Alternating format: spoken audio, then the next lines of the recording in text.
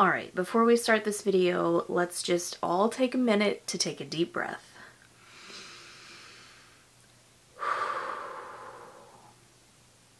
Are we good?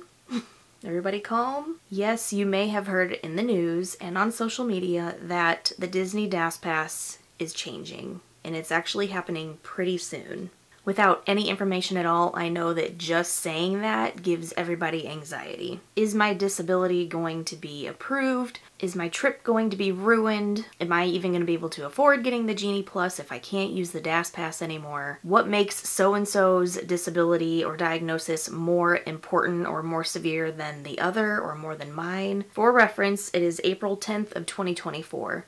Disney let everybody know yesterday that there are some changes on the website, so that's what we're going to talk about today. This is all we know. There are going to be more changes coming. I was originally going to wait to make this video until we have all of those answers, but after seeing the outrage and honestly the nastiness that I've seen online so far, I feel like we need to just halt content production and just talk about what's really going on. Disney is ever changing, as we all know. We're all still trying to get used to the whole Genie Plus system, the lightning lanes and all that. But if you've been going to Disney for a while now, you'll notice a pattern. When Disney starts to unroll new processes and new regulations, there is just pandemonium, pure chaos. Everybody thinks it's the worst thing ever. You know, human nature is to get angry because people feel like they're going to lose something, or something's going to be harder for them, or it's going to be more expensive, which is an ongoing issue with Disney. But before we all get unhinged, let's just go over what Disney has said on their website. As I mentioned, today is April 10th, 2024. If you are going to Disney between now and May 19th of 2024, the DAS Pass program is going to function as current normal. So everything that you've been doing so far, you're going to continue doing that up through May 19th. Disney states that pre-arrival conversations via live chat will determine eligibility for DAS, and that'll be available 2 to 30 days prior to your park visit. For now, you can still book up to 2 one-hour return windows for select experiences using DAS Advanced Planning. You can still have that in-person conversation with one of the cast members at the guest relation locations. Each park has one. Just ask one of the cast members whenever you scan into the park where they're located. Currently, DAS is valid for up to 30 days from the start of registration. Once that service has elapsed, guests must re-register, or when a new ticket is required, whichever is shorter. Now, the changes that we've seen on the website indicate that effective May 20th, 2024, the in-person registration will no longer be available at Disney World. Going forward, you'll have to get on the computer and do a live chat with a cast member to find out if you're eligible. Just like before, you can do this between 2 and 30 days out from your trip, but you can do same-day registration as well, but you will still have to use that live chat feature. Registering online is going to be new for us too. If you guys have watched some of our other DAS Pass videos, you'll know that my husband Tim does currently qualify for a DAS Pass. We've always just done this in person at the park. We really don't care about the advanced planning and the 2 pre-selects or anything like that. We just go, we have that face-to-face conversation with a cast member, and it's always been pretty simple for us. So for our next trip, we are going to have to go through this process just like you guys, and we will be documenting it to show you what that looks like. I won't be sharing the conversation that Tim has with the cast member because that is private information, and I don't want to be promoting ways to work around this system because this is the overall issue with the DAS Pass program right now. Disney is seeing a huge increase in users, and it's not effective anymore. Disney's actually shared that they've seen DAS Pass usage triple in the last 5 years. That's a lot. And if you guys have been to Disney recently, you've probably noticed that. There are a lot more DAS Pass users than there used to be. One of the downsides to social media is that people will share information that gives other people ways to work around the system so that they can get a free pass. And sadly, that just makes it harder for the people who really need it. One of the other things that we're going to see changing is the max party size. How many people in your group can fall under that DAS Pass.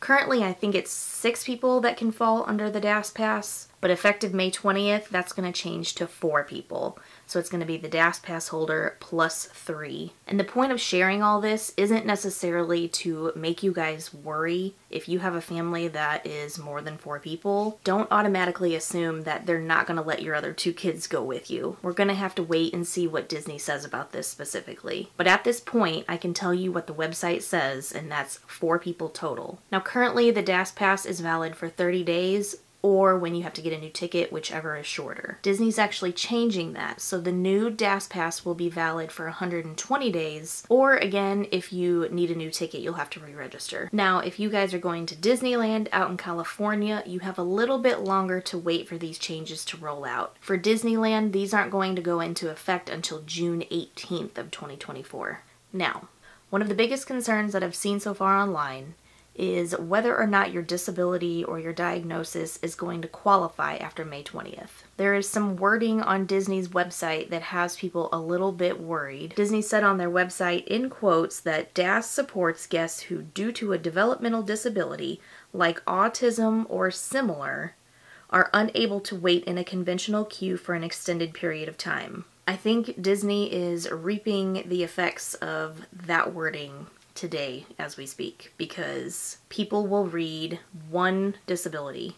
They'll read autism and they're going to assume that anybody else that has any other issues, anxiety, cancer, claustrophobia, PTSD, there's so many different disabilities, none of us know them all. But because Disney specifically calls out autism, people are losing their minds thinking that they're not going to be qualified anymore. I've seen people talk about how their trip is going to be ruined if they can't get a DAS pass. I've even seen people comparing their disabilities to autism, saying that their situation is worse. Terrible things, okay? Let's all remember that everybody fights their own battles. It is not fair to compare one disability to another. The truth is that we have no idea what another family experiences with their disability, and to say that you have a worse off situation than somebody else is very close-minded. If we're being real about this, the bottom line is that people are abusing the system at Disney. What is the point of a program that helps those with disabilities if the program isn't effective anymore? The whole idea is to use this program so that people with disabilities like autism or PTSD can wait outside of the queue. This is not about time. This is not about how long you have to wait. It's about the space that you're waiting in. If you have a wheelchair, you can wait in that line. And I hate to sound harsh when I say that, but you've got to try to think about the reasons that Disney offers this service. This service is not something that we're entitled to. This is something that they provide. Disney gives access to everybody that wants to come and enjoy their theme parks, right? Again, as of right now, Disney has not come out and said that all of these other disabilities will no longer qualify. They have not said that anywhere. Cast members are still currently being trained on how to handle this situation, so they may not all have the answers yet. This is going to be a rolling change that we're all going to have to adapt to, and if you guys are subscribers on our channel, you're probably in the military, so you should already know how to adapt and overcome. I wanted to make this video to let you guys know that these things are changing, but I don't want to make you worry yet. If you think not having a DAS pass is going to ruin your vacation, I highly encourage you to look into Genie Plus. Yes, it will cost extra money, unfortunately. However, it will work similarly to a DAS pass. It doesn't have to ruin your vacation. There's one more point that I want to bring up, and this has to do with the way that Universal Studios handles their disability access. They use a third party. So basically, from what I understand, you would go to the doctor, get a diagnosis, or get some kind of a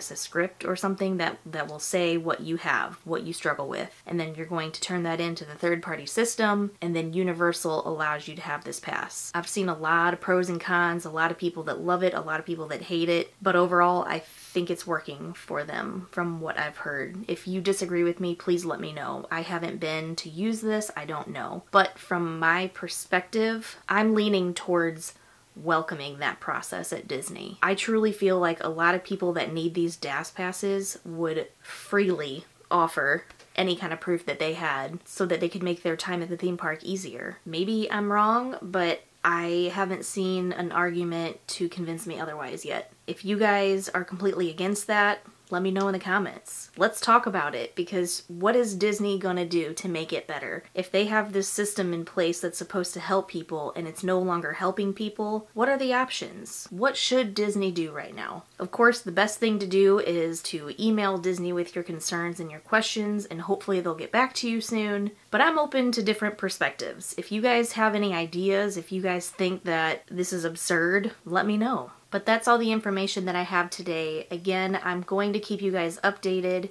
If Disney comes out with more information in the next few days or weeks, I will be making another video to clarify all of those points for you. At that point, I'm going to put a link to that video in the description of this one. So if you're not sure if anything has come out yet, just be sure to go into the description after you watch this video and see if I've posted anything. Or you could just go on the channel homepage and subscribe, because then you'll get notifications whenever we make a new video. If you're a service member or a spouse or a family member of either of those, feel free to join our community. We have a lot of videos about Shades of Green, Halikoa, Edelweiss. We haven't been to Dragon Hill Lodge yet, but our goal is to cover all of the AFRC resorts and give you guys all of the information we have to make your vacations easier. And all of them are Disney adjacent, because we're Disney people just like you. But thank you guys so much for watching. Don't be discouraged. Let's wait and see what Disney has to say. But we'll be with you the whole way to make this easier and more enjoyable. We'll see you on the next video, but until then, don't forget to be happy, not just strong.